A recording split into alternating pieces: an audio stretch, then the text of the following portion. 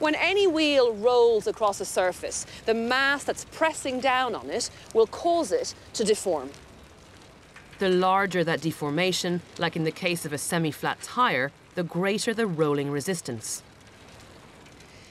As the wheel deforms, energy is lost, and I can tell you, it makes it much harder to cycle a bike.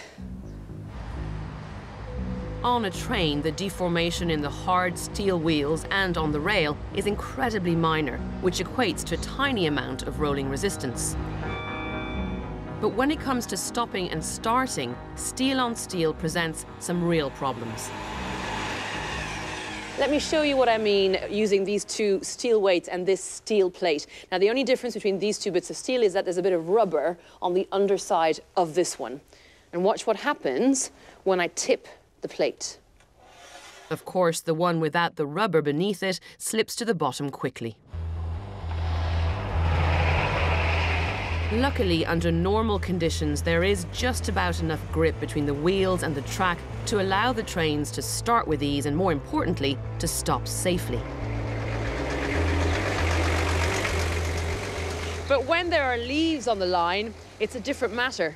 You see, leaves are made up of about 80% water, and the rest is a complex combination of other substances, including cellulose, pectin, and a type of fatty acid, which happen to have lubricating properties. Research has shown that soggy, slippy leaves are actually sucked onto the track by the passing trains. And once on the track, they're crushed to a pulp by the wheels. The result is a thin black layer of crushed leaf matter, about 25 microns in thickness. That's thinner than the width of a human hair. And when you get a little bit of rain, this layer becomes incredibly slippery. This means that at peak times in the autumn, to avoid slipping, trains have to accelerate and decelerate much more slowly than normal, resulting in frustrating delays. So what does leaves on the line mean in terms of stopping distances? When Nick and Ian slammed on the brakes at the stop flag over there, this is where they came to a stop, and it's roughly where they would end up under normal conditions. But what would happen if there were crushed leaves on the rails? We're simulating the slippery effect of leaves by using a mix of washing up liquid and water. This stuff is actually less slippery than crushed wet leaves, but it's easier to apply, which is why the rail companies use this when they're training drivers to handle low adhesion conditions. Right, let's see what happens now when the train tries to stop. All right, lads.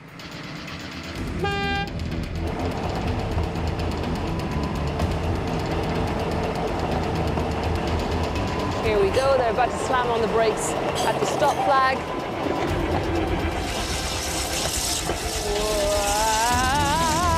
Wow.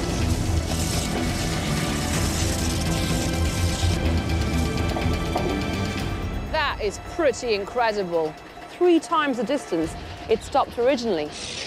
Our test is limited to a train speed of 16 kilometers per hour, and we only prepared 18 meters of line. Imagine what the effect would be on a 200-ton express traveling at 160 kilometers per hour. And this is ultimately why leaves on the track is no joke.